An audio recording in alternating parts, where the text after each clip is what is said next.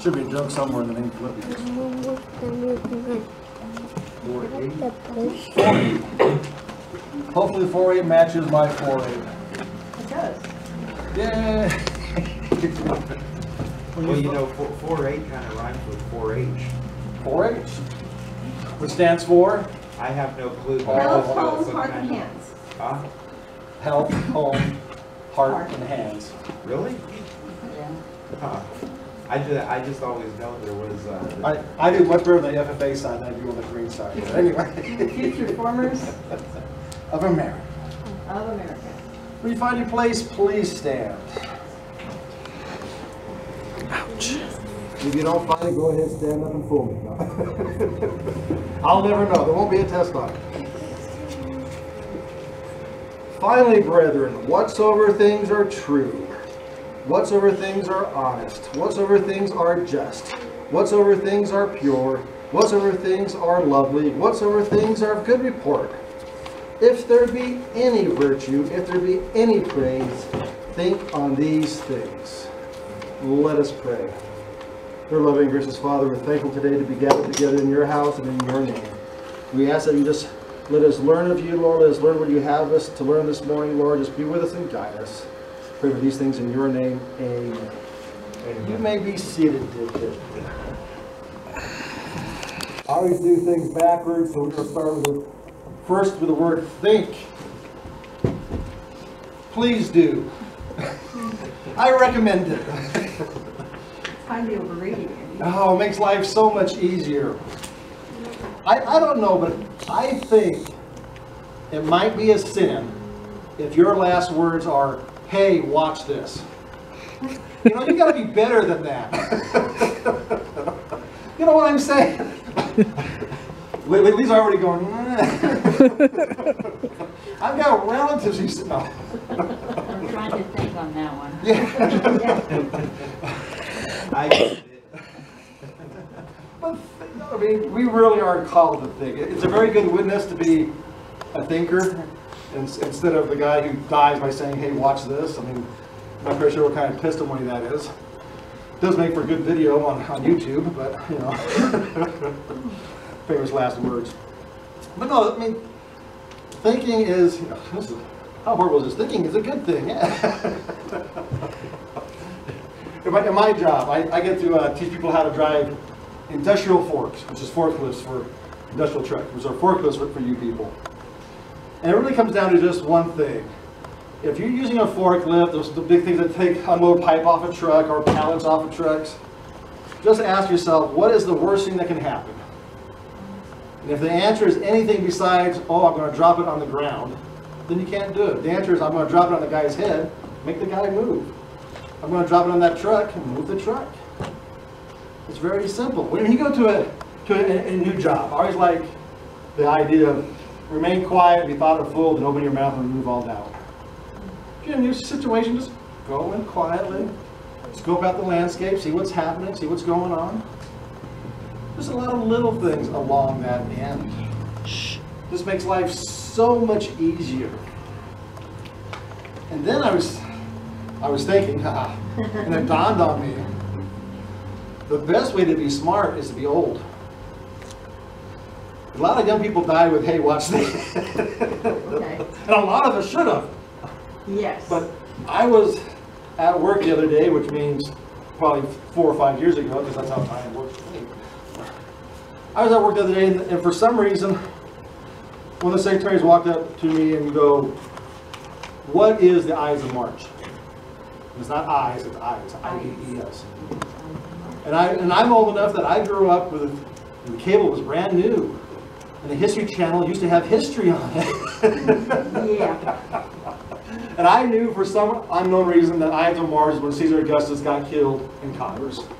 Brutus walked up to him, and somehow all the senators walked by him, everybody stabbed Caesar, he died, and nobody knew how. And the lesson there was, politics will kill you, it's safe to be a general. Yes. And they go, oh yeah, you know that, and then they go, okay, what is Carnival?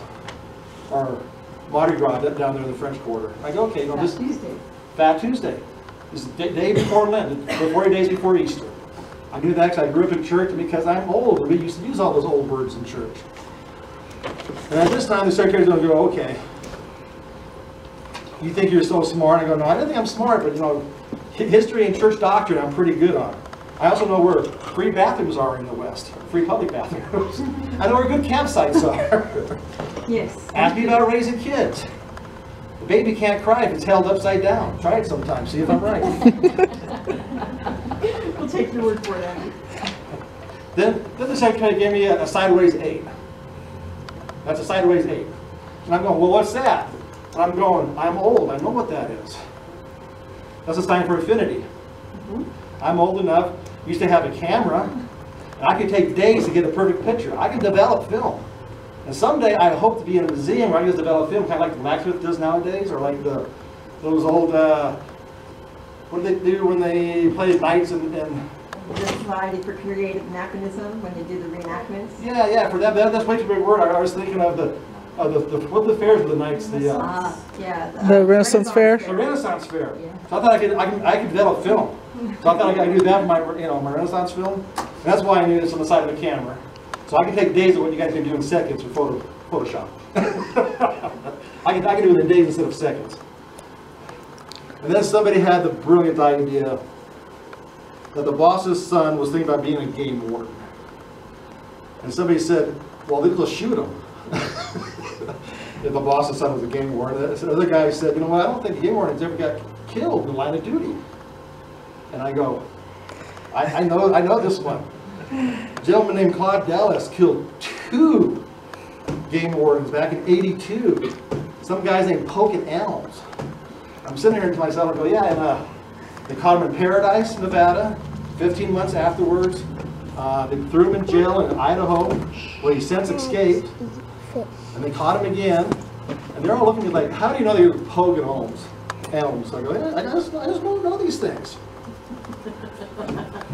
And my buddy, the college grad, came up and said, okay, what is Armistice Day? And I go, oh, I know this one.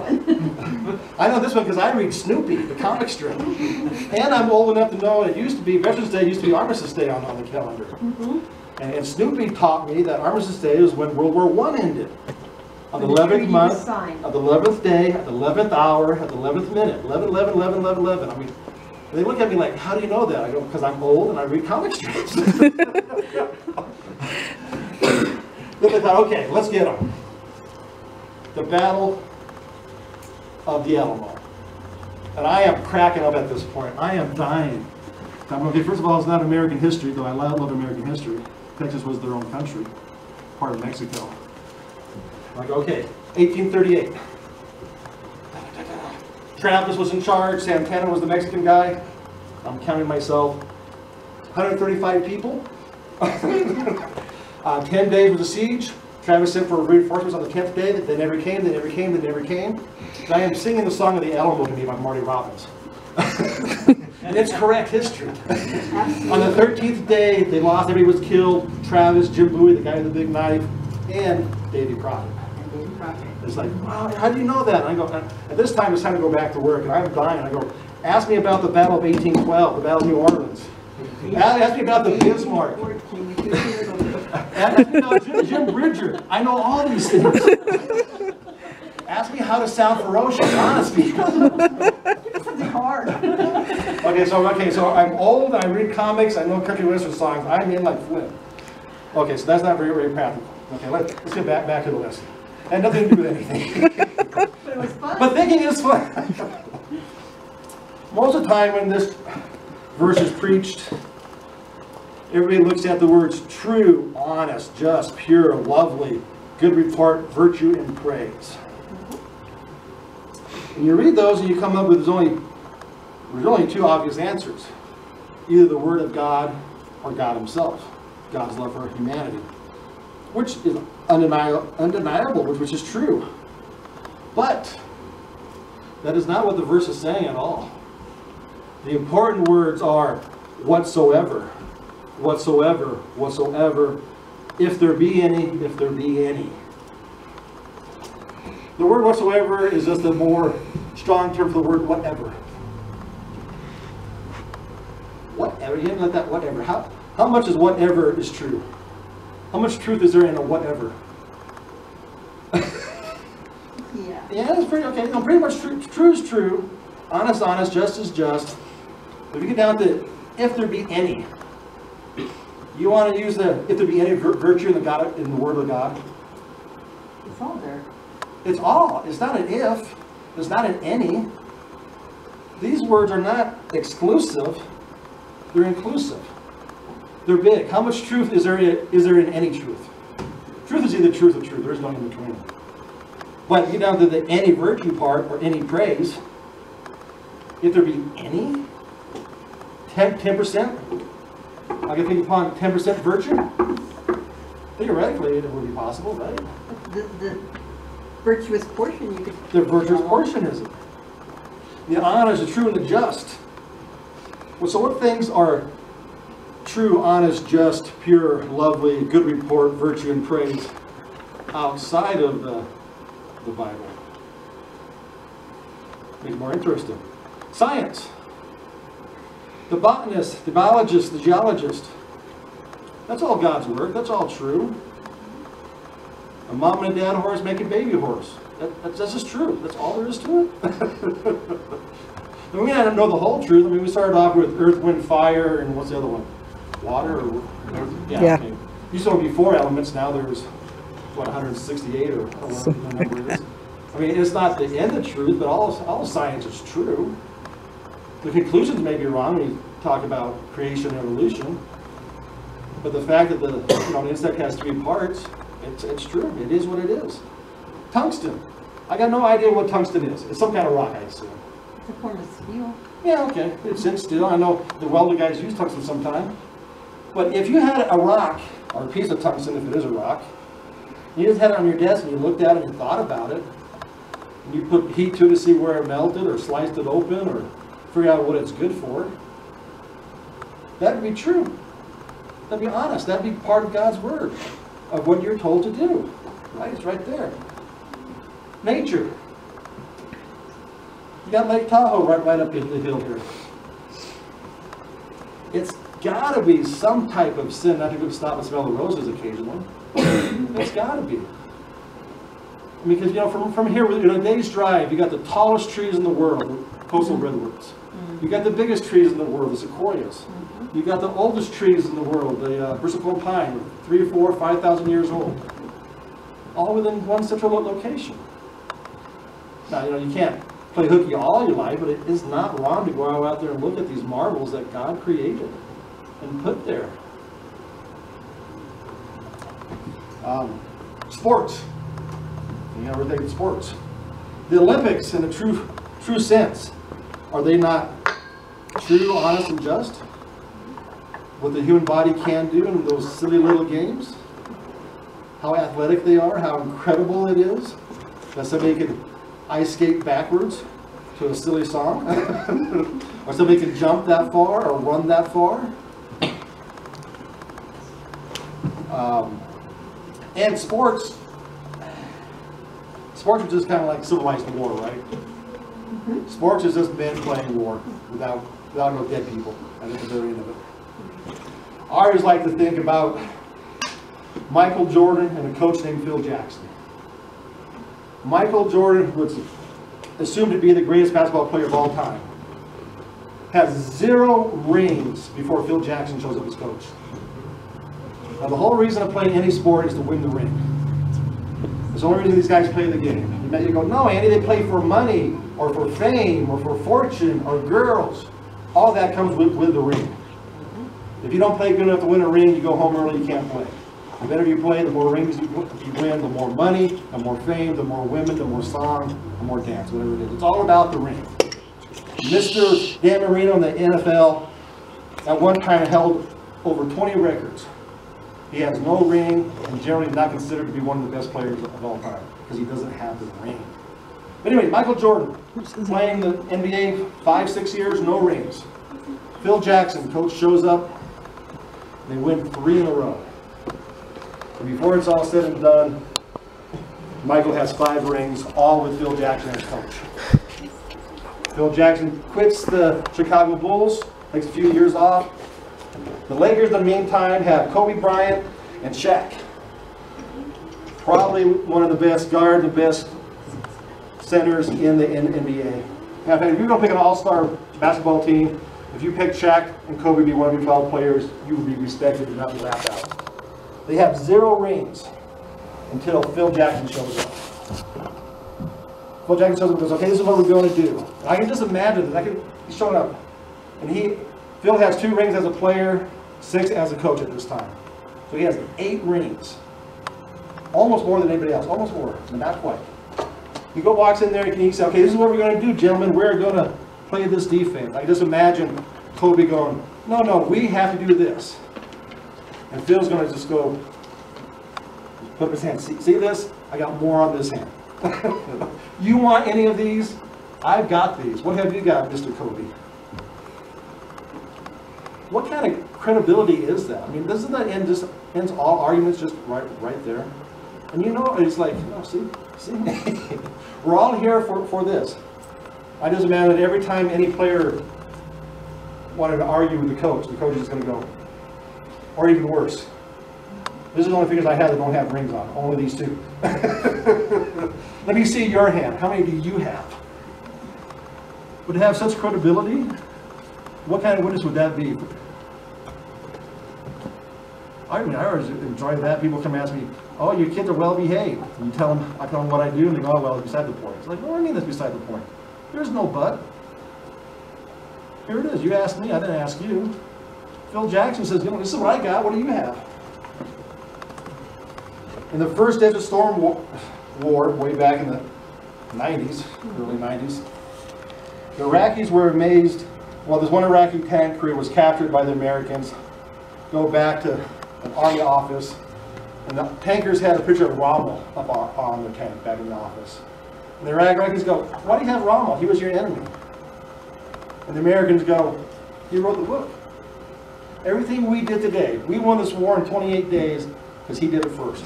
We read his book. Of course, being Americans, we did it better, which I think is kind of to have the reputation that even your enemy is going to listen to you?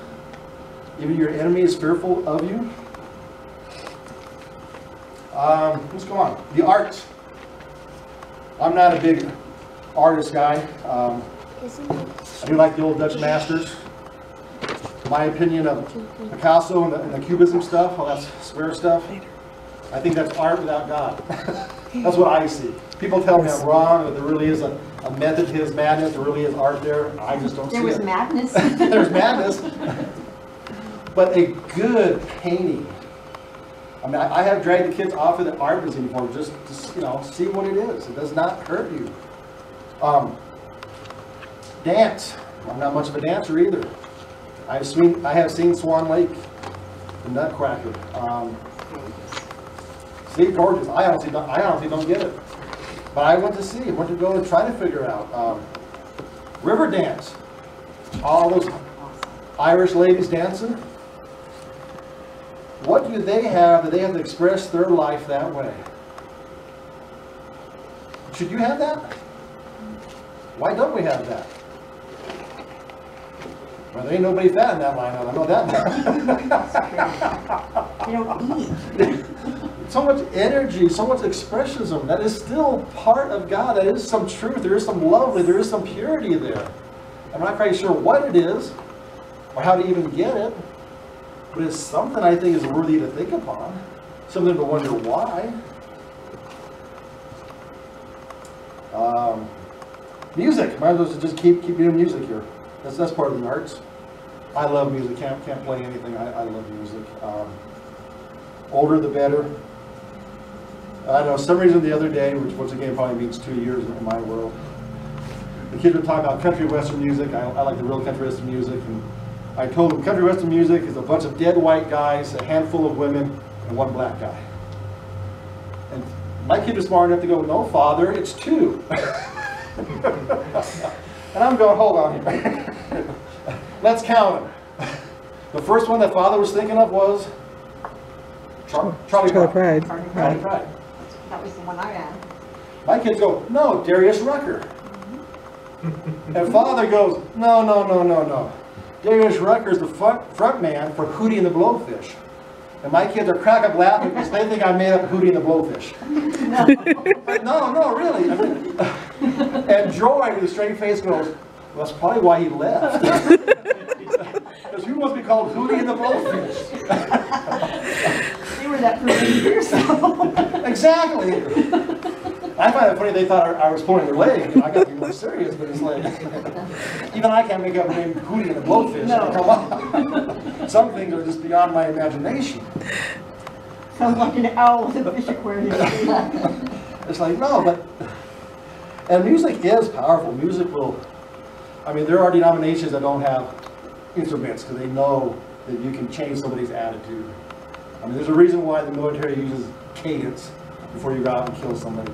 There's a reason why rock and roll groups can bring the music up or bring your emotions up, or any kind of group. Bring them up or dash them upon the stone. It's all very possible with music. It's all right there. And I actually like almost all types of music. I can put up with the kids coming in and listen at work and listening to whatever at work and this and that and others.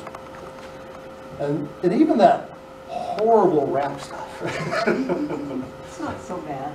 No, it's not, you know, some of it is actually artistic. There's some talent there. Yeah, but there's a whole 90% of it that just. You know what? And it's horrible. But even that, I've listened to for 2 reasons. One is make sure no one's lying to me. Yeah. And it really is dirty, filthy, evil, and bad. But the question is, why is there a segment of society that relates to that? Because that's what they see every day. And, you know, I agree that wholeheartedly, but you know why rap is a multi-billion-dollar business? It's not the black kids in Oakland buying it. Oh, it's the white kids in suburbia that is buying it. And they don't see that every day. It's an interesting, and I don't know what the answer is, and I really don't know why, but I find it fascinating. And think about why a segment of society is so turned off from the norms is something we should be concerned with. I mean, it is hard to teach love your neighbor and brother when you're singing songs about killing your neighbor and your brother and your mistress and wife and your cocaine and blah, blah, blah, blah, blah, and everything else. It is quite interesting. The arts people. People. It's another interesting and true biographies of people. It's interesting to see what people have done through history and why they have done it. And I'm not a strong reader. I bought a Kindle reader a couple years ago and tried to read more books. And I got through 6 or 7. Most of the books I've read in my life have been signed to me by a teacher, one form or another. But certain people, John Paul Jones just fascinates me. Guy's an English captain, too much discipline. He beat one of his sailors to death. Back in the days where you were allowed to beat him, you just couldn't beat him to death. So the English fired him. So he came to America and changed his name to John Paul Jones. He was the one who said, the British asked him if he's ready to surrender, and he said, I have yet begun to fight. He died of old age by being the rear admiral in Russia. Some people are just called to be what they're going to be, and that part fascinates me. Is anybody else I was supposed to name here? You know, there's various other interesting people, how they grow up. Okay, now that you think I'm totally crazy on expanding this, one more scripture. All right, after one more scripture, am I there yet? Yeah, okay, why not? Proverbs 14:4. Talking about thinking outside the box. Proverbs 14:4 says, where no oxen are, the crib is clean, but much increase is by the strength of the ox. For you non-agricultural people who grew up in the city, if you have no horse, and the ox is really a cow, but if you have no horse in a stall, the stall is clean. But if you have a horse, you can do more work. The stall I had my lamb in was sure dirty. I hated mucking that out. What is God? How many omnis can you put in front of God? Omnipresent, omnipotent. Here's a guy who knows everything. He knows the secret to cold fusion and unlimited power, if such a thing exists. And what is he going to stop and tell us? No horse equals a clean stall. But with the horse comes much increase of work. This is the Word of God. I ain't making this up. Why? Well, let's back up. What does that even mean? I mean, it's Bible to say work smarter and not harder. This is actually practically capitalism right here in its rawest form. You can go out and hoe all day and grow corn and eat and be filled. Or you could buy yourself an ox and do twice as much. Or you can do 2 ox and do 4 times as much. You can be one of those capitalists. One of those, Andrew Carnegie, and do the still nonsense, or Rockefeller and own all the oil in the world. What commandment was given to Adam and Eve? Subdue. And the last half of that? Subdue the earth. And subdue the earth. I hate to say it, but Trump is actually doing God's work. He's kind of uncouth and rude to me for my liking. But the idea of a capitalist, I think I found it right there in that ox story. Now, I don't think you should, pollute the world and drink brown water and like you do in Flint, Michigan, or brown air and all that nonsense. But think about it. What was Adam and Eve told to do? Were they told to go to church every Sunday? Not to eat the Well, fruit. practically there was no church. They really couldn't help the neighbor. There was no neighbor to help. How many people used to break into Soviet Union, Russia, back in the 1940s, 30s, 50s, when Stalin was killing everybody? Why not? They wanted out. They wanted out.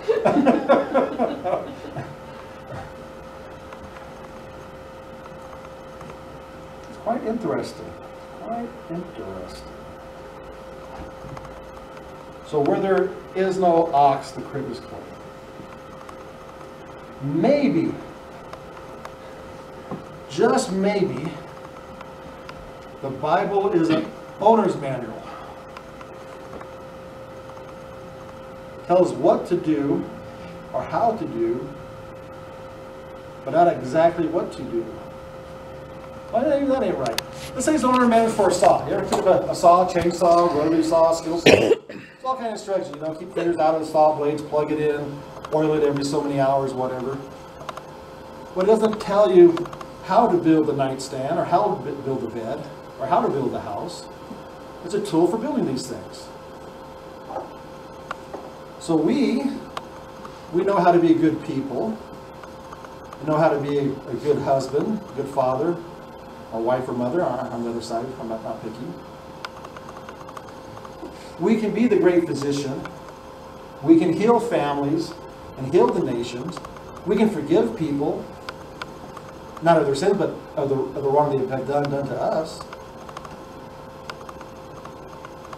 It says that Jesus came to give life and life more abundantly. More of life. But I think sometimes, and it's a funny thing to say in church, we're too myopic and just focus on the Bible.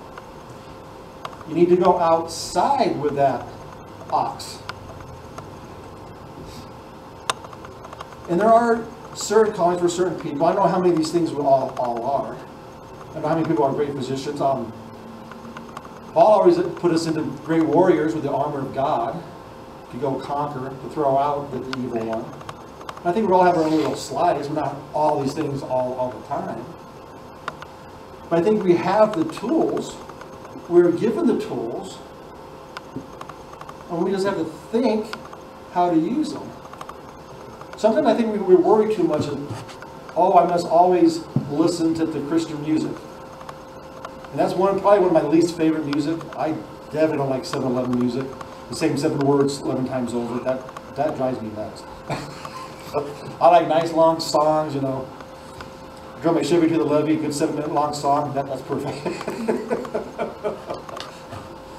But you need to take these things and actually use them once in a while. Go out in the world. It is a calling of God to work and supply for your household. I'm not going to argue men, women, and all that nonsense. But somebody has to go out and work and pay for the household. At different times, in different places in history, I think it can all work together one way or the other. But you have to get out and actually do something with what you know. And that is probably the difficult part. I mean, it's easy to love your neighbor if you don't know him. I always thought that was one of the sillier things God said. How can you love your neighbor who you see and say you love you who you haven't? Well, it's a lot easier to love somebody I haven't seen. I love all the people I don't know. As those who I know I have a hard time with, I got to deal with. Okay, so much for that. But I think you need to take what you have learned, take what you know, take what you have. If you're only given a cup of water, you're only required to use a cup of water. But you don't use it for yourself. You don't drink the water yourself. You give the water to your neighbor or to someone who's in need. So after all of this, all I'm trying to say is it's a great, big, giant world out there, and we should be a part of it. Not become it, but be a part of it. Let our light shine in the world on top of the hill, not under a basket, as the song goes. To spread your love, this forgiveness, or to heal, or to declare war on, whatever you're called to do or how to do it. Let us stand this morning for Babylon too long.